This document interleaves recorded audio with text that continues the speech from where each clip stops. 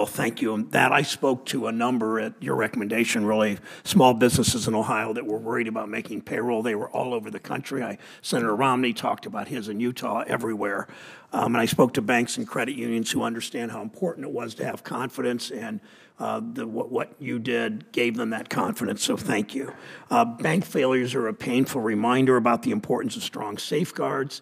It's the same thing. Maybe it's just what I'm thinking about so much, but it's the same thing when I think about the disaster in East Palestine. The railroad lobbyists continue just aggressively to lobby this body and to lobby the regulators, and they succeed in weaker standards for communities and for workers and for railroad safety. We see the same kind of aggressive lobbying from bank lobbyists to weaken standards. The administration weakened standards, the previous administration weakening under 2155 those standards. So I appreciate how you stand up strong on these issues. Just today, earlier, you haven't seen it yet, I sent you and other regulators a letter urging you to do a full review of bank failures and strengthen guardrails so this doesn't happen again. So thank you what you have done and will continue to do there. Three pretty quick questions, I hope. The Inflation Reduction Act created new tax credits to support the domestic solar industry. As Treasury finalizes rules, will you ensure that China's solar industry can't profit from these credits without developing a genuine domestic supply chain? Yes. One purpose of IRA is to make sure that we reduce our dependence on China and have a strong domestic capacity, and the features of the law guarantee that, and we're working on guidance to implement the law that will lead to that result. Thank you. Ohio has about to have the biggest solar manufacturer in North America.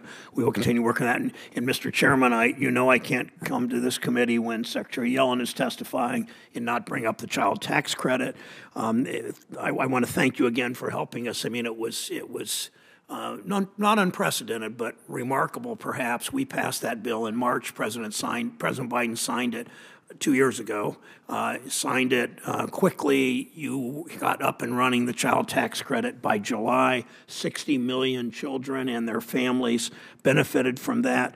It was so important. We've heard some on the other side that find all kinds of made up or partially made up reasons to oppose the child tax credit. They want to cut taxes, but not for middle income and low income families.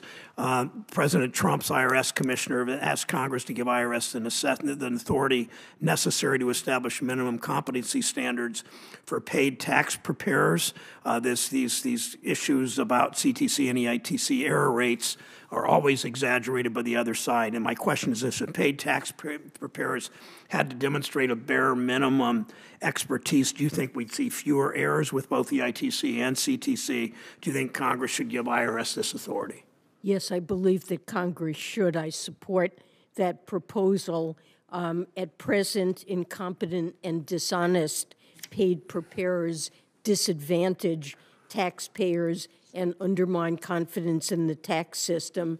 And I believe IRS should have the authority to oversee paid preparers and make sure that they help taxpayers file more accurate returns.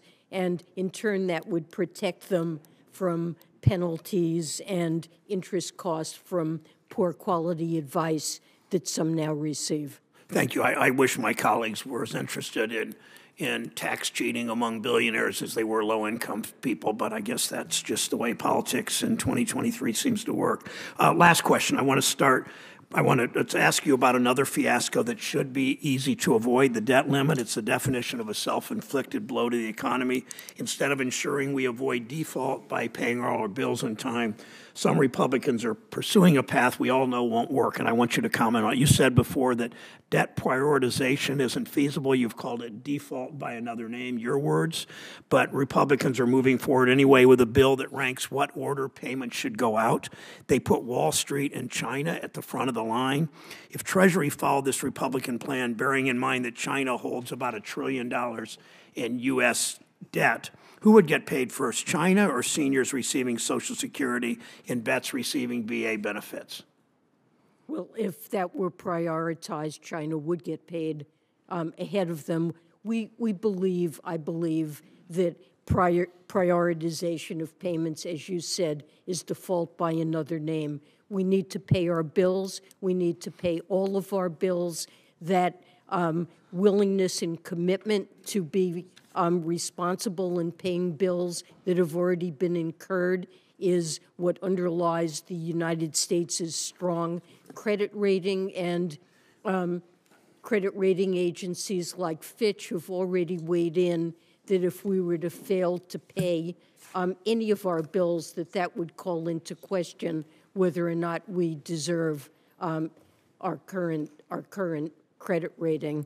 And it's simply a recipe for economic and financial catastrophe to think we can pay some of our bills and not all of them. Thank you. This debt prioritization sounds like another version of Senator Scott's privatization of Medicare and Social Security. It makes no sense to the country and to most of us. Thank you, Mr. Chairman. Thank you. And I will just tell my colleague, in red counties in Oregon over the weekend, I went through this idea that we'd pay China and Wall Street first, and people were just stunned. So I think you made a very important point. Senator Bennett is next. Thank you, Mr. Chairman.